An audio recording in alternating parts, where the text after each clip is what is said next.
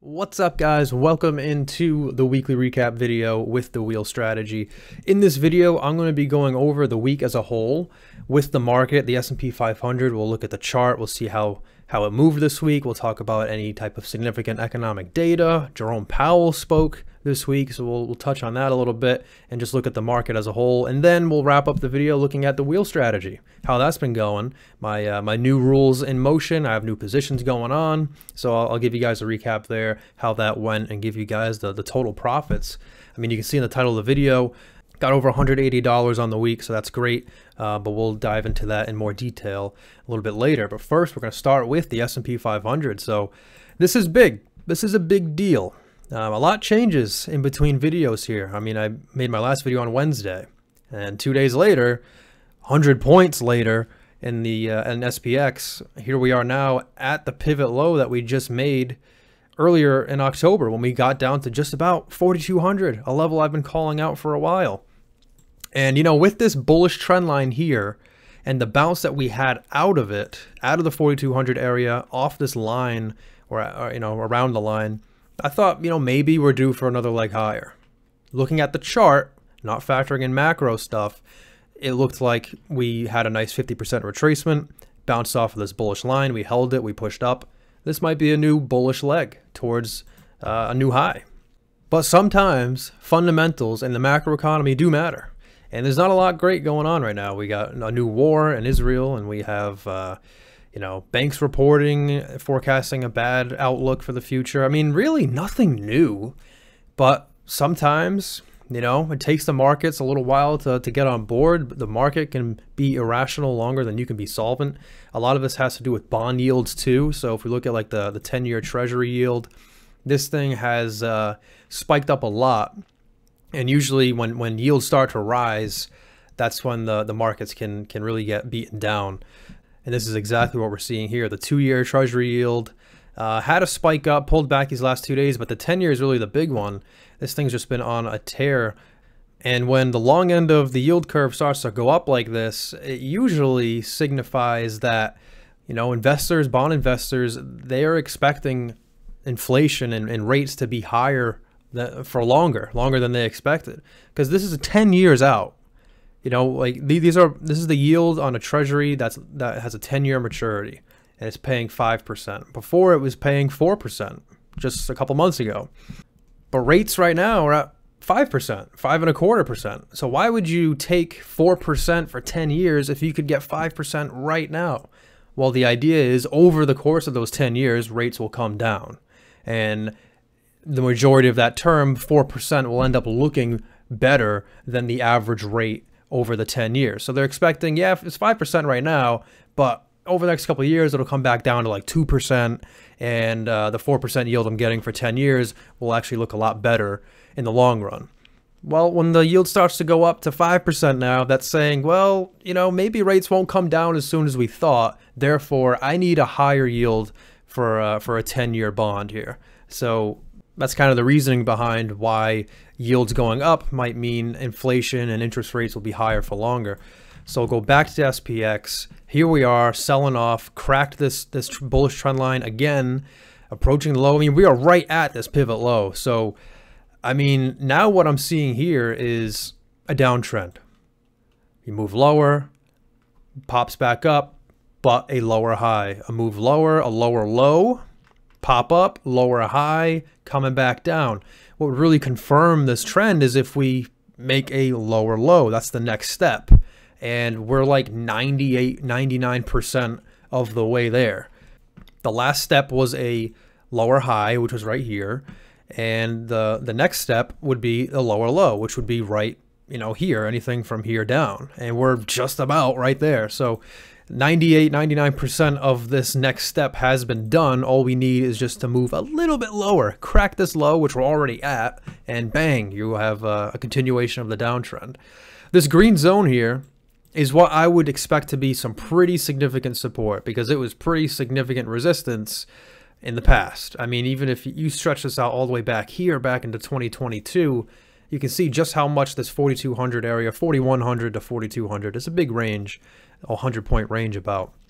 You can see how much significance it had. It was resistance for a while over here, and then we broke out of it here, but came back down, and then we rejected here. We moved sideways a little bit here, but came down. Took forever to get out of it in this patch. I mean, we were in this range for a month straight before we finally broke out. And now we're coming back to it, but from the upside, looking for it to act as support. And I do think it would be support. I don't think we're going to cut through this area quickly. You never know. But I would expect this area to hold up as some support. But what does that mean? Does that just mean we go sideways, or do we actually get a bounce? We could just kind of go sideways here as opposed to just going straight back up. So just something to watch out for, I guess. But we're not too far from there. Another 30 points. I would expect, you know, a little bit of a bounce, maybe a green day or two out of this region before the market decides how much it wants to sell off. So that's what we're looking at here. A pretty ugly week all in all. If we go to the weekly chart, I didn't mean to delete that green zone, but it happened by accident. Down 2.39% on the week, not good. So next week's going to be big, and we have more earnings coming up too. It's earnings season, so that could only add to the spiral if companies start missing and forecasting lower guidance and whatnot, and in weaker consumer. That's only going to add to this. So be careful. These are dangerous times right now. This could spiral quickly. But then again, sentiment can change at the drop of a hat. So just take every day with a grain of salt and just do one day, one trade at a time. With that being said, let's get into the wheel strategy. So we'll throw the graphic on the screen. October profits up to $348, and we still have another week to go. So we'll add to that. So shaping up to be a decent month. Year-to-date profits is actually a loss of $938. So the goal is to get that loss out of here and hopefully make it a gain. I still have November and December and a little bit of October left to go. I'm pretty confident that I can tack that down to $0 or green on the year. With 2 months to go, maybe average like $400 to $500 a month. I think that's very possible. We can get that down, that loss wiped away. But for now, we're just chipping away 1 week at a time. So let's get into it. I mean, we're holding some shares. I sold some puts. Let's see how it all went. So we're going to start with GM, the first position I really got in. So, all right, here we go. GM, we'll go to the hourly chart here just to show you kind of how the week went. So Monday was here. So this was the week. This was what GM did this week. I mean, it opened right about here. It closed right about here. So kind of a flat week. It went up, it went down, it came back up. Overall, relatively flat, which can be good for the wheel. But in this case, it's a little too far under my cost basis.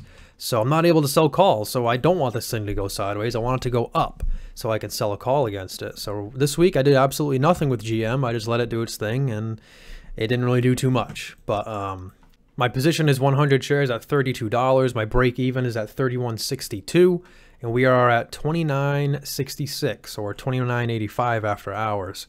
But I don't always trust after hours. Go to the daily chart. You know, I was playing this range. It's clear support right here, and it broke it. And now we're kind of struggling down here. We're not too far underwater yet, just a couple dollars, but that's kind of been the case the last couple weeks. Unfortunately, a little too far away to sell calls. Now, GM has earnings next week. It reports Tuesday morning. So that means the options chain for next week will be inflated. The IV will be high because of earnings. So you would think I'd be able to sell a nice call because I'd get that inflated premium for earnings. But unfortunately, it's not quite there. I need GM to rally a little bit just to get the 32 strike, which is my break even. And I'm fine with selling a call at break even, but I need to make sure I get enough premium, and it's just short right now. It reports on Tuesday, so I'm hoping Monday we get a little bit of a rally, maybe in anticipation of earnings, hopefully, but any rally of some kind would be great. And then from there, I would expect I'll be able to sell a call with the inflated premium in preparation for earnings. But if not, then oh well, I won't be able to sell a call, but that could also work out for me because who knows, if GM goes crazy to the upside after earnings, I won't have a call sold, capping my upside. Therefore, I'll be able to benefit completely to the fullest extent. but we will see. That's a story for next week. So nothing happening from GM there, but let's go to CSIQ, Canadian Solar. Go to the hourly chart here. The week is this section right here. So I had a down week. I think it fell about 7%. There was another solar company that reported earnings or preliminary earnings. They gave a little bit of a statement ahead of their earnings release. They did that today or last night. And that company, I think it's Solar Edge. Let me just go to that. Solar Edge. Here we go. Solar Edge Technologies dropped 27%. This is the hourly chart. Let's go to the daily so you can see the gap. So this forecasted some pullback in demand for solar panels, which makes sense. I think they were talking about some cancellations that they had. You know, solar panels can be expensive. They're generally financed. And the hope is that the credit you get from the solar energy that you collect will pay for the loan, and you net don't have to pay anything out of pocket. But with high interest rates, the financing on the loan, it's going to be an expensive payment. The solar might not be enough to make that payment. People just, you know, the budgets are tight as it is. People are just staying away from it. So with rates as high as they are, it's not really great for solar, which this has been suffering for a little bit. But then they released some comments bringing this thing way down 27%. So CSIQ, the company I'm in, felt the effect of that, dropped a little bit. It fell 5% today. It's at $20.67. I'm in at $22. So I have 200 shares at 22 bucks. My break even is 21.39. So we're not far underwater at all. So I'm not too worried about where it is now. And the good news with this is that I've been able to sell calls this whole time. So this week I had calls sold for this Friday. I had 2 calls because I have 200 shares, and I sold them for 46 cents each. So that's a good credit. And on Thursday, right here, we dipped down a bit. So we'll go down to the 15-minute so I can show you how we moved a little, you know, we moved down on Thursday as low as $21. So the week started here and we got all the way down here. And at this point, my calls decayed enough for me to exit at 90% profit. That's my rule. If I can close my calls or puts, my sold options, if I can close them for 90% of the total premium collected before expiration day, that's what I'm going to do. And that happened on Thursday. CSIQ dipped a little bit, new low on the week, and the calls decayed and I closed them. So I closed them for 5 cents, which is 90%, just about 90%. And with 2 calls, it ended up being a net profit of $83 on those calls. Cool. So that was on Thursday. I closed them right about here. I got filled. CSIQ popped later that afternoon, and I used that opportunity to sell a new round of calls for next week. Still at the 23 strike, which is above my break even or my cost basis of $22 per share. So my calls aren't at break even for, you know, no capital gains. They're above my break even. They're above my cost basis. So I am in profit territory, which is great. That's phenomenal. That's ideal.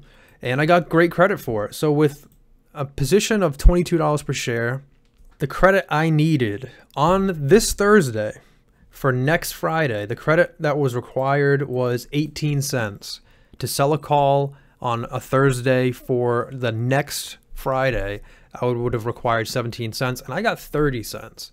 So I was able to sell calls for next Friday for 30 cents, which is phenomenal premium, well above my 30% annualized target, and that's locked in. So CSIQ for next week is good. It's working for me. The worst part about the wheel or a wheeled position is not being able to sell calls like GM.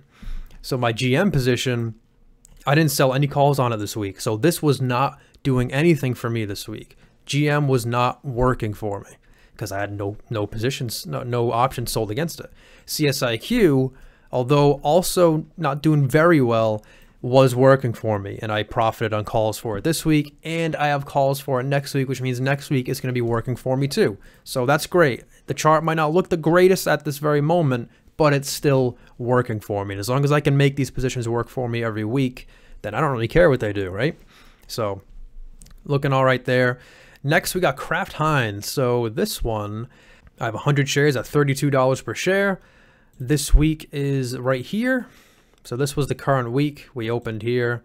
We closed here a relatively flat week, which is okay. I'm fine with that. I was able to sell a call at the 32 strike, which is my cost basis. Based on the cost of the position and me selling a call against it this past Monday, I was required to get 18 cents minimum for the covered call. I got 25 cents for it at the 32 strike. It did not close above 32, although it came close. On Wednesday, we got above $32. My call was in the money. My shares were in profit territory, but then it came back down. And I didn't close these early. It didn't give me the opportunity to. And I let them expire worthless and kept the full premium of $25. That brings my break even down to 31.64, and we're looking all right. I'll see if I can sell calls against it first thing on Monday. That does it for positions that I'm holding. Let's see what happened with my cash secured put plays. So we'll go to Charles Schwab. They reported this week, to start the week, they had a nice 5% rally just about. But then they rolled over this week after that earnings. So this is the whole week for Schwab. They had this massive pop, but then they began to roll over. It was actually on this rollover on Wednesday when it got down to $52 per share. I decided to sell a put against it for this week with only a few days left at expiration at the $50 strike way down here. And if I go to the daily chart, you might see why I would play that. It was support recently, just a few weeks ago, $50. If you go way back here, it's generally in the support zone, the demand zone for Schwab, even after this massive drop from the March banking crisis. $50 is about, how as far down as it goes. Technically, the low is 45 bucks, but it really hasn't stayed down there long. I would say $50, anything 50 or less is the support zone. So I'm happy getting it in at 50. So I sold the put there on Wednesday. It did not get assigned. It expired worthless, and I kept all the premium. I received 17 bucks, so that was the profit, $17. And what's interesting and what's great about selling options is I sold it here at $52. Or when Schwab was trading at 52 bucks, that's when I sold the put. And when you sell puts, generally you want the stock to go up. That way your put decays and goes worthless and you keep all the premium. Now, Schwab actually moved against me. It went lower, down to $51, under $51 actually.